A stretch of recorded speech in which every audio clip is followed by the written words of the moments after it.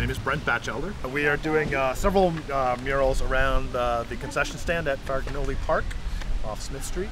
We came to the design basically by looking at a lot of different murals that existed, sort of talking about different social issues and things that the kids wanted to say to basically to the neighborhood and to the world. Not a lot of them had an art background, so we had to do a lot of preliminary drawing. We had to do faces, we did bodies, we did layout, composition.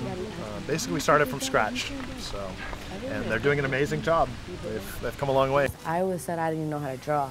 I said I knew how to draw stick figures. But that first week, he taught us how to do a whole bunch of stuff. We cut out like what we wanted from the poster boards, and we ended up having to draw it by hand. I show my family and stuff, like my drawings, and then they don't believe me that it's me. I feel proud of myself a lot.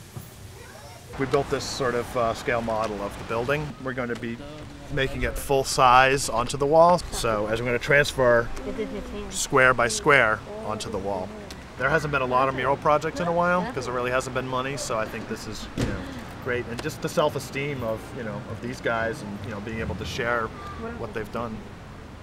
In my experience, which is scarily 20 years now of working on art in Providence, for the most part, people respect murals and they won't graffiti them. So, and then just proving that that the money was spent for something that was good and worthwhile and something that gives back.